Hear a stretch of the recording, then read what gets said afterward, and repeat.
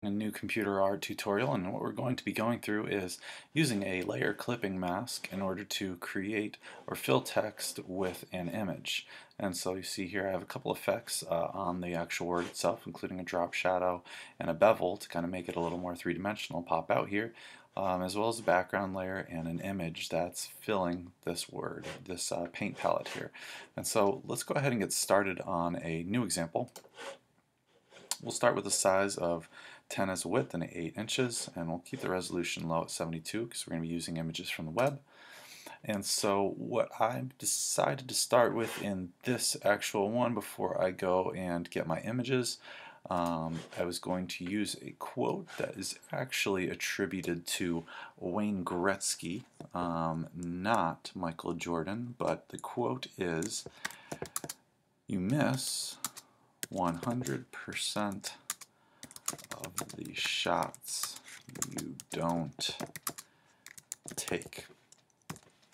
And this quote is attributed to, as I said, Wayne Gretzky, and not who everyone thinks it might be, as Michael Jordan is kind of also known for it as well. Don't know how that mix-up occurred, but here I'm just using a bold font here, so make sure that you're using a font that's large, Arial Black, Black Oak, choose a font that's got some sufficient boldness to it, okay? I really like that Rockwell font and then making that bold, or I thought maybe there's an extra bold option, but regular bold will work here. I want to make the size pretty significant. I might even take this up to 60, and let's see, maybe adjust the size of my box here so that it's a little bit more even, so my lines aren't all over the place. We may want to choose the center. I think I may leave it for now. Alright, and so once we think we have that set, what we're going to do is look for an image to fill this text with. And so I've already started a search over here. I'll hop over to Google Chrome. There's a basketball hoop I was going to use as the background, and then I was going to use a basketball image to actually kind of fill the text with that texture. And so if I'm looking for a good image here, I could choose from a few.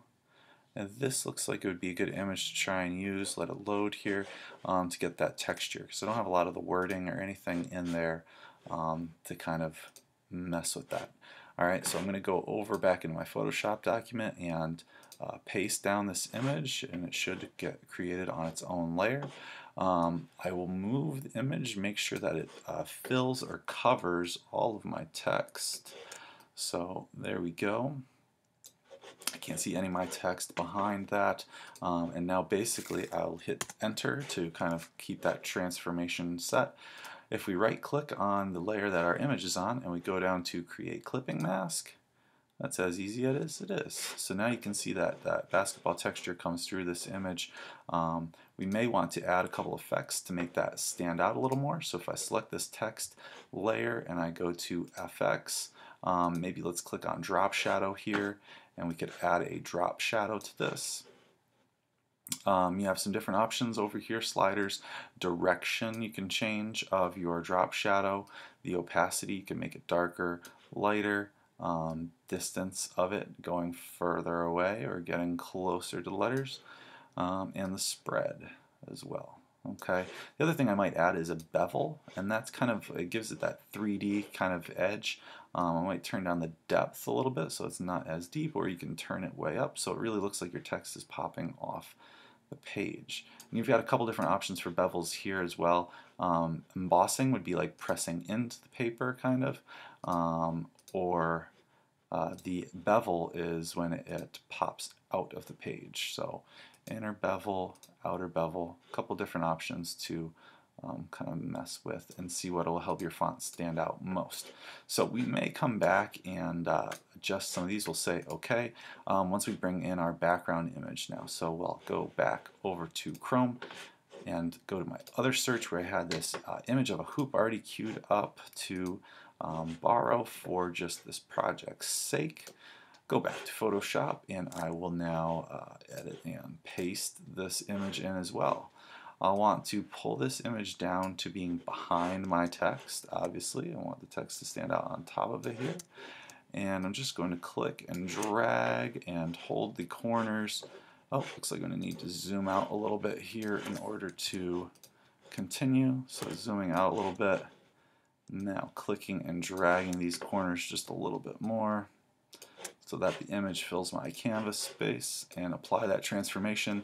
As you can see, I'll probably want to move the location of my text and this basketball as well. So I'm going to hold shift and click on both and bring them down to this other corner here.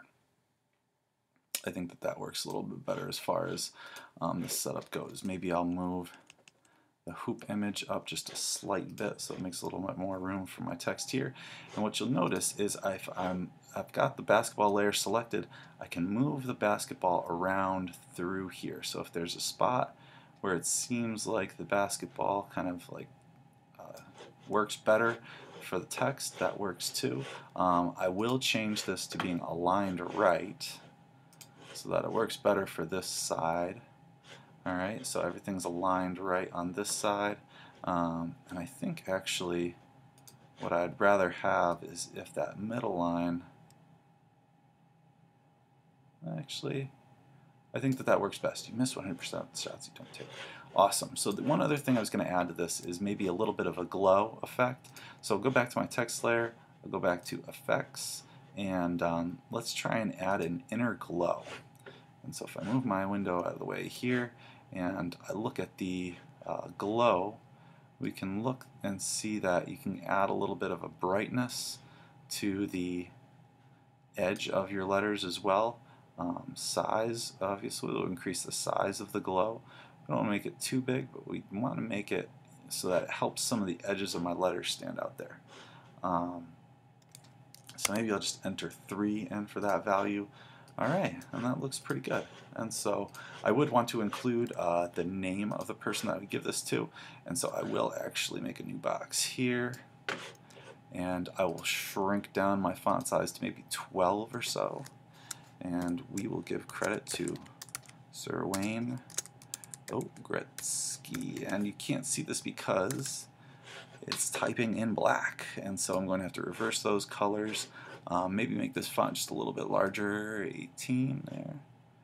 And I can see I typed it wrong, but I also could not see what I was typing. So there we go. Give credit to the author as always when you are quoting. And there you go. That's about it for this particular tutorial for computer art. I hope you have lots of luck being creative with your own.